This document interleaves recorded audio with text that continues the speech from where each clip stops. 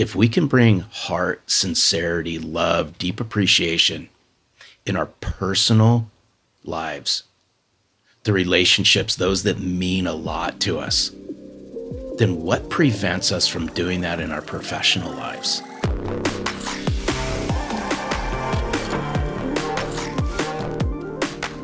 Hi, everybody. This is Jason Marc Campbell. Welcome back to the Selling with Love podcast. I have an amazing guest today that I got a chance to encounter while I was doing a round of research, discovery, seeing if I was alone in the world trying to promote a different way of selling, one that is more enlightened, one that is actually coming from the heart. And I hit the nail on the head when I discovered this man who actually wrote the book, Selling from the Heart. It's a powerful book that challenges the modern myths about how to approach buyers and how to close sales. I could not have this podcast be complete without having this man coming on the show because he is an expert in B2B sales and technology. He has 30 years experience in the field and he knows what it takes to be successful. The man has worked up and down the street for accounts of Fortune 500 companies. And, I really like the fact that he is coming here to share some strategies that he's used on LinkedIn, on other platforms, and really has evolved with the times to make sure that we know how to sell from the heart. So we're going to dig more into that. Do we have what it takes to sell from the heart? Are there roadblocks along the way? And does it unlock a superpower in the process? With me today, Larry Levine joining me. Larry, thank you so much for being here. Oh, this is going to be awesome. And hey, it's so good to see you, Jason. Well, yourself as well. As I mentioned, we were cut from the same cloth, and it's fascinating, There seems to be a shift, right? Like, I don't feel like this is by accident that I identified you as well as other individuals, that we're all speaking around the same kind of a new age, a new era of selling that kind of ditches the old and starts something new. And I wanted to kind of hear what have you noticed over the 30 years as to what's going on in the world of sales and what should we be doing with this information? So, it's interesting. Just before we get started, as I was listening to what you were saying, I'm a big believer in this. Things happen for a reason. You meet people along the way for a reason. And what I found when it comes to wearing your heart on your sleeves and things like that is like attracts like. Like-minded people and like-hearted people seem to find each other. It may take time. You never know when it's going to happen. But I'm a huge believer in things happen for a reason, and community around heart just tends to rise to the surface, and it's almost magnetic in nature. And the reason why I say this is, and I'm going to look at this, if it's okay, Jason, through a sales-centric lens for just a moment, and I don't care if you're in large corporate sales and if you're a solo, entrepreneur or a small business owner, to me, this applies. Is sales has got such a bad name, and rightfully so, because for years and for decades, salespeople and sales leaders have done this to the marketplace. Is trust and credibility in sales is at an all-time low. There's rampant skepticism, and everyone thinks salespeople are full of you-know-what. So let's just get this out on the table. And the reason why I say this is when you can get to somebody's heart as fast as possible, you start to unlock what's really going on with that person, what's going on inside their business. But here's what I learned a long time ago. It's a mindset shift. It goes against the grain. When you wear your heart on your sleeves and you deeply want to connect with somebody to unlock what's really going on, you're going against the grain in the sales world. And you got to be willing to do this. And this is what I learned a long time ago, is those that can make people feel so comfortable with them will soon start to make that person so comfortable they'll share uncomfortable things going on in their office. And the only way you do that is speed to heart. The faster you get to somebody's heart, the faster they will start to share. Here's the flip side to that. We have to be willing to go first. And if we're not willing to go first, they're never going to share what's really going on. I like the way you explained that, because it seems to me, in the way that I see sales as well now, is I've always been excited about the fact that we're basically agents of finding those problems and providing solutions if ever we do have that solution for it. Yet for a lot of people who are, let's say, impact focused, they want to do good business, they want to be ethical, they would hear what you're saying right now and being like, yeah, that's what I want to do. That's how I want to sell. Yet it doesn't seem obvious that that's the way we can do it. And it almost seems like it's hard to get there because a lot of the information doesn't even speak this language. So what is it that makes us feel that resistance to selling, knowing that maybe one of the most effective ways is to do it exactly how you explained it, which is very human? I think it's the inner voice that every single one of us have in our head.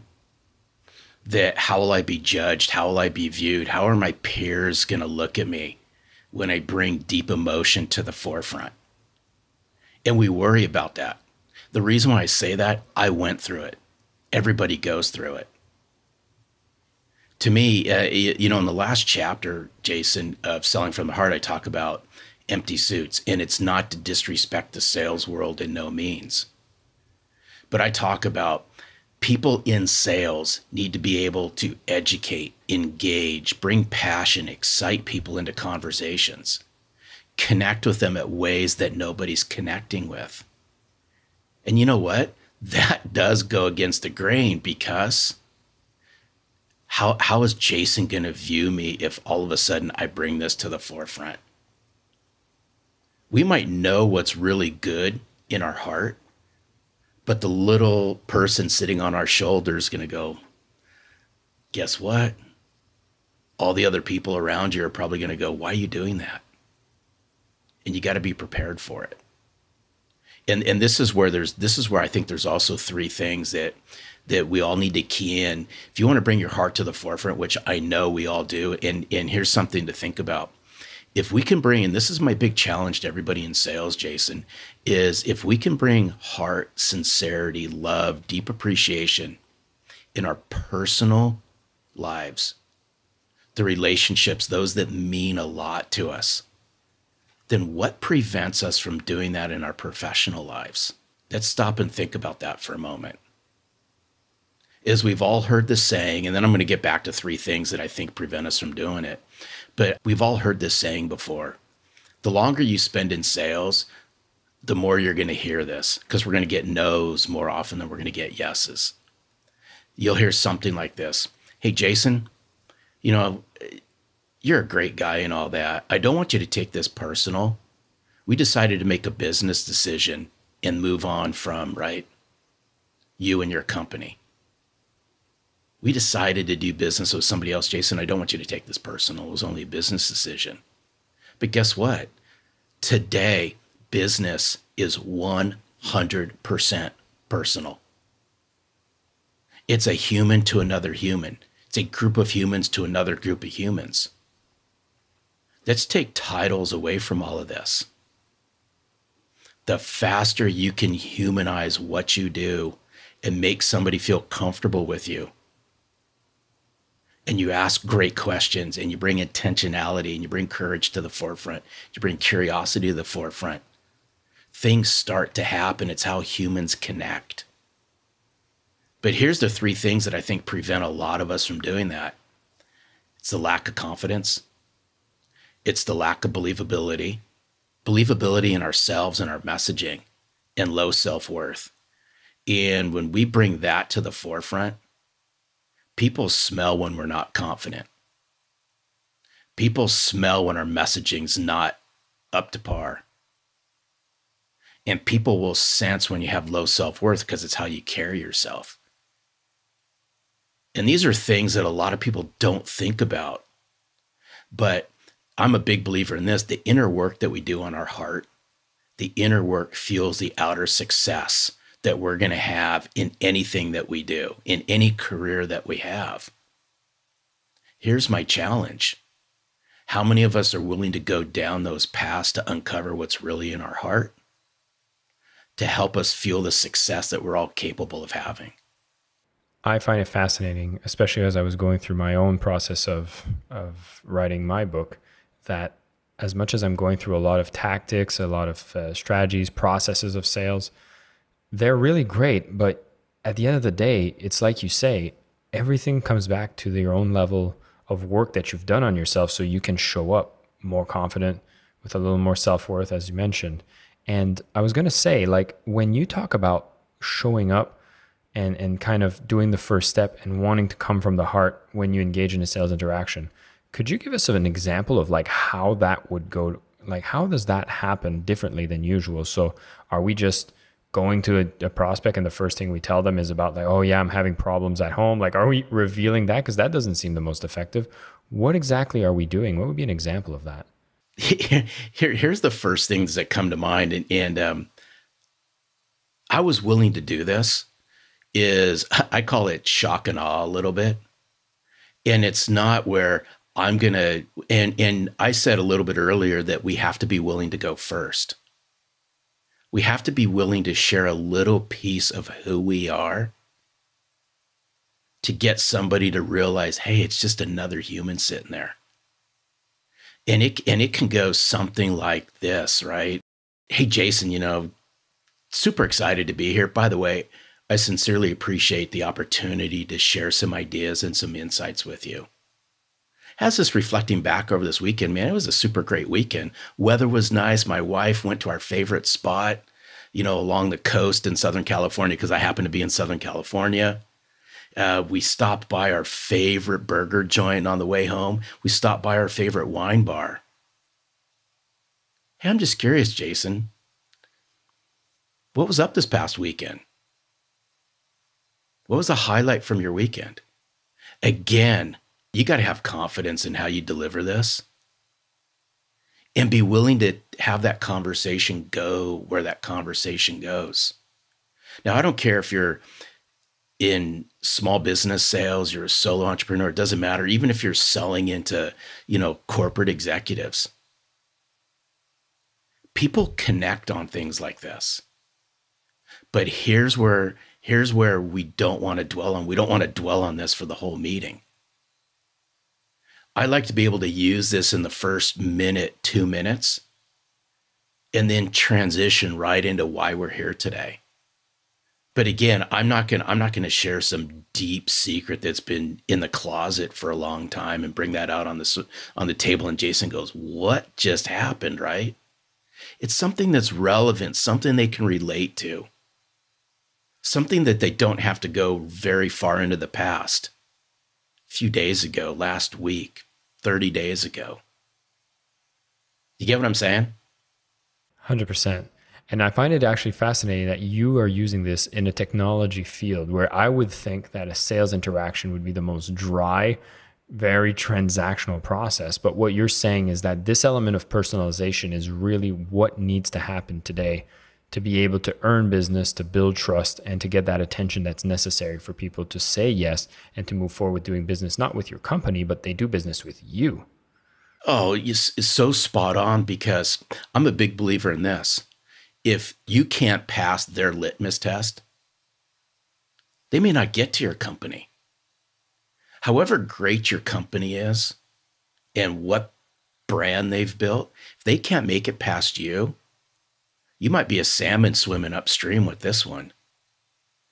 But here's why I say the things that I say is I love asking people questions.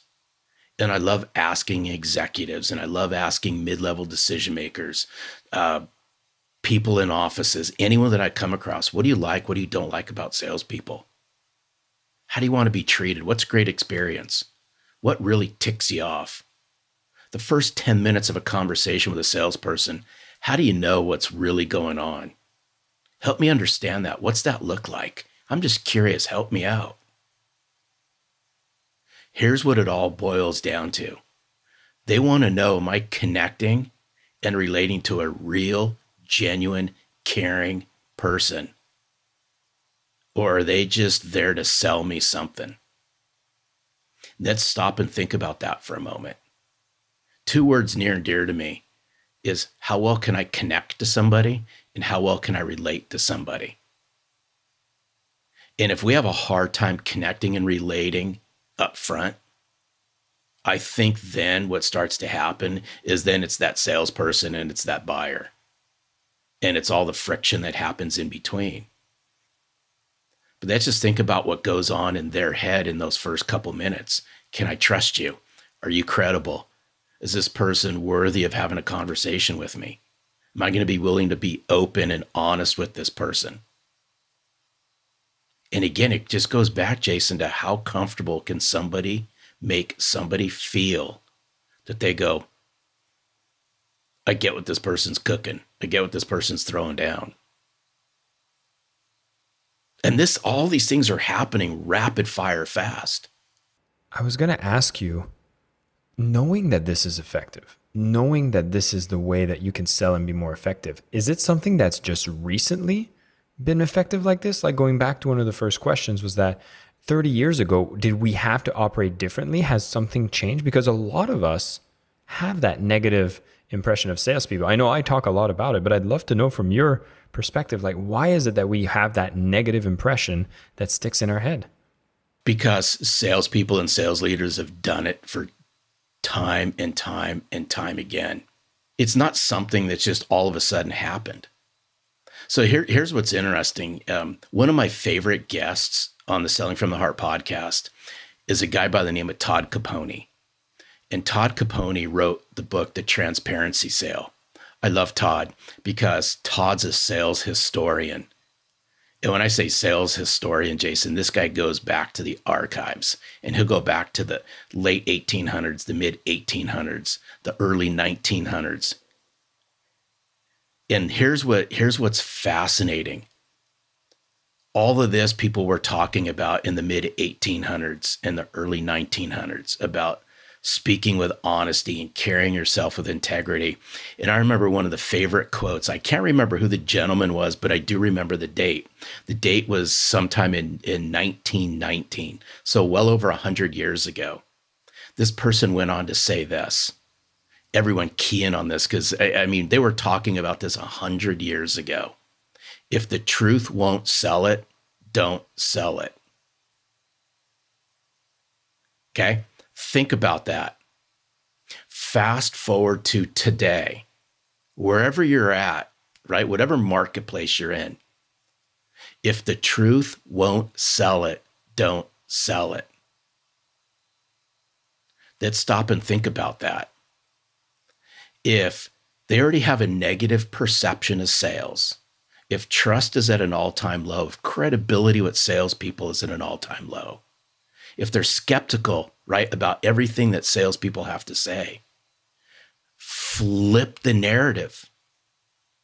Just flip it around. How do you want to be perceived? Watch what starts to happen. If you carry yourself with confidence and you're upright and you lean in and you bring intentionality to the forefront, you share a piece of you in the very beginning. You bring some passion and some conviction and some believability to the forefront. You deliver a message in a way that resonates, that you can connect with somebody. Mark my word, they will open up. Why? Because they don't get it. Most of the salespeople that they probably see are me-focused, product-centric. They're inward thinking. They're not outward thinking. And it's just a position jockey forever until something happens. Flip the switch. We can control what we can control. We can't control what we can't control. What each and every one of us can control is how we carry ourselves, how we lean in, the tonality we use, the passion we bring to the forefront, the curiosity, the courage to change how we're viewed. And if you're willing to do this, watch what happens to the conversations in the community that you start building, and watch what starts happening to all the people that start talking about, hey man, I just met this guy named Jason. You're not going to believe this conversation I had with this guy. Absolutely off the charts. I never expected any of this to happen. Watch. It does happen. But to me, it all starts with aligning the mind and the heart together. Here's what I do know. People will remember 100% of the time how you made them feel at that moment in time. They're not going to remember all the product-centric stuff you've thrown at them and all the marketing crapola that marketing gives people. They're not going to remember any of that. In fact, here's what I do know. Less than 10% of the time, 10 minutes after you end that conversation, they're going to remember probably 6 to 8% if of anything that you shared with them, but they will remember 100% of how you made them feel during that time they invested with you. Stop and think about that. I think given that sales is also an unregulated field, right? Like anybody can be a salesperson. I think we find it that there's so many of them that are just mediocre, and I'm being generous by saying Yeah. mediocre. And so we get impressions of what is considered less than average most of the time. And the cream of the crop are moving up. They're doing some very specific accounts. They're not the ones we typically encounter on a regular interaction, let's say as a consumer. I would say most of the top ones are working in B2B sales, which is a very different kind of process where trust is at the forefront. So it's almost like we need to reprogram ourselves and realize like, hey, no, there is what is a level of excellence in sales. It's not what we've been encountering, but when we choose to operate from there, it doesn't come with all the negative baggage and perceptions we have about sales. Instead, as you say, it's trust first. It's doing this from a completely different perspective than what we've been trained. Even in the media, kind of highlights the negative salespeople like the Wolf of Wall Street, right? Which kind of brings me to this question I was going to ask Larry, because, one of the salespeople that does stand out is kind of this like slick talking, effective salesperson. And we can use the Wolf of Wall Street movie as an example, where they become extremely effective at building a perceived trust, and they're able to move product and effectiveness, yet they're using methods that are deceptive. Are there ways as buyers for us to protect ourselves from someone that actually is, completely inauthentic, but they're able to convince the masses? And like, what's going on there as for making them effective with all this deception? So, wow, there's a lot to unpack there. But, I'm a big believer in this, that sooner or later, everyone gets called out on the carpet like that, right? Fool me once. There's that old saying, fool me once. And here's what I want everyone to think about is buyers are a lot smarter than you think they are now. They can sense it.